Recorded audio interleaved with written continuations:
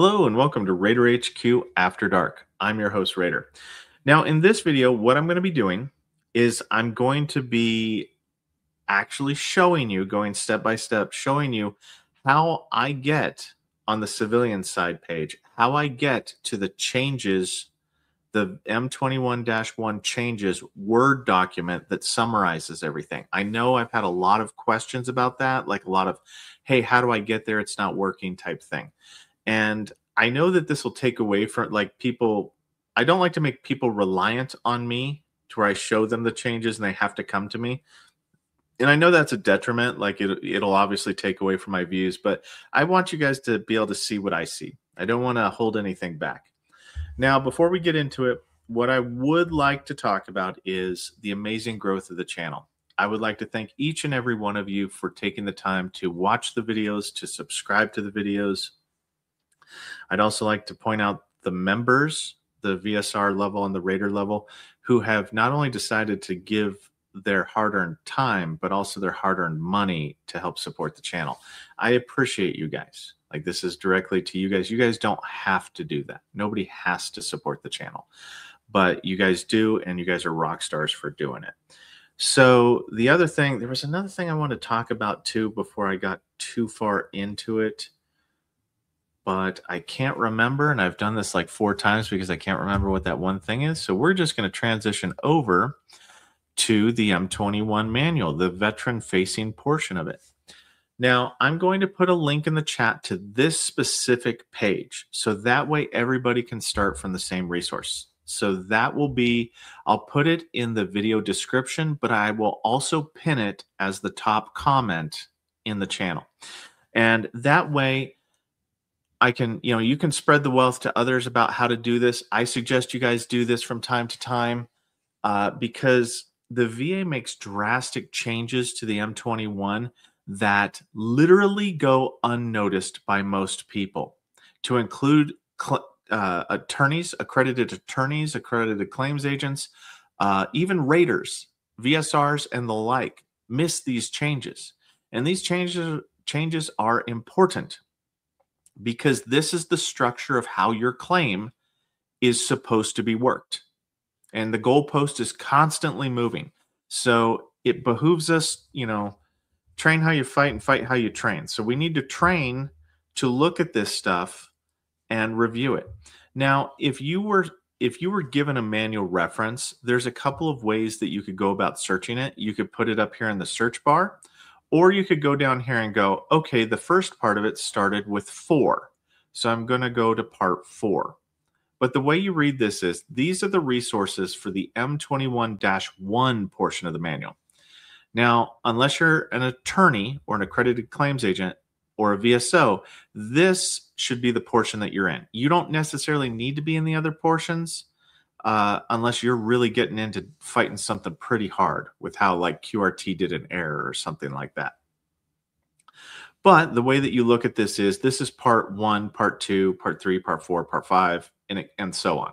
And then you would just click on them and you would go to, and then it would say subpart. So whenever it goes like 3, 1, 2, 1, this is how you could go about doing it.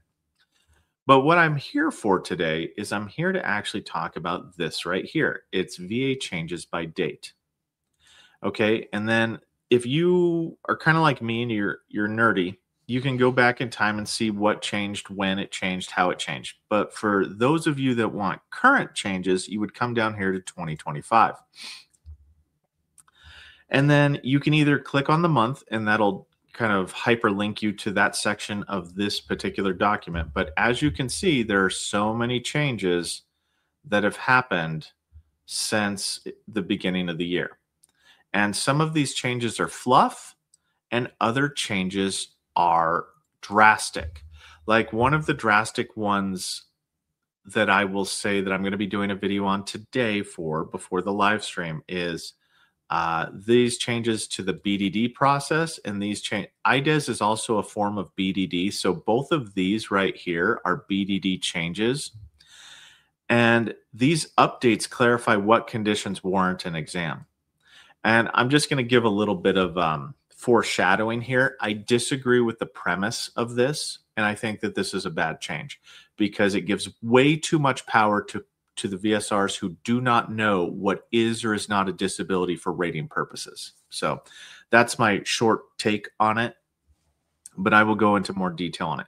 And I also hate this because it starts to set the precedence for the VA likes to change rules that force VSRs and raters to ignore portions of the 38 CFR. This is what happens. Like this right here is the start of them trying to get a handle on something without having to go to Congress or something like that to get a formal change. So this is them trying to force the system, force the decision makers to view things in a certain way. And I don't like it. But let's say that we wanted, well, I'll do this breakdown in a little bit. But let's go back here to the PACT Act guidance. Or let's do the duty to notify. We haven't done that one yet. This one's going to be kind of a fluff thing, not really. So this right here is going to be like a summary of the change. Like this is the aftermath change. And as you notice here, you don't have that fancy yellow highlight to show you what has changed.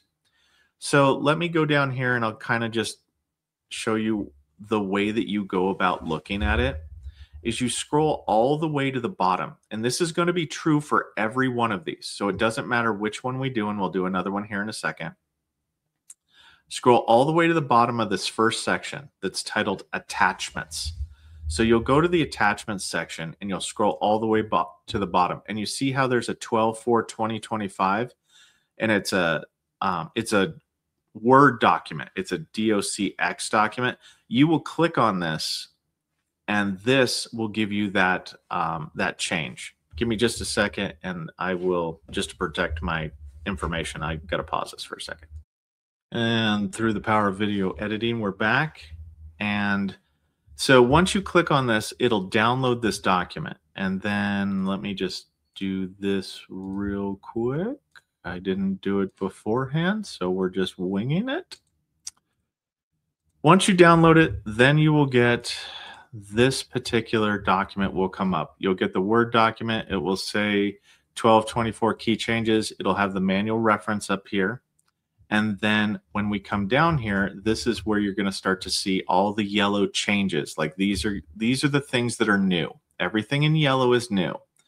So that's how you can see, okay, so they've talked about post-traumatic stress disorder. They changed some wording in here for how the VSRs and the raters take actions on these particular steps for the duty to assist. They've changed this right here for the regional office information. Now, just because they changed something doesn't mean that it's importantly changed. You know, it's not everything's a nugget. Not everything's like a big dramatic thing.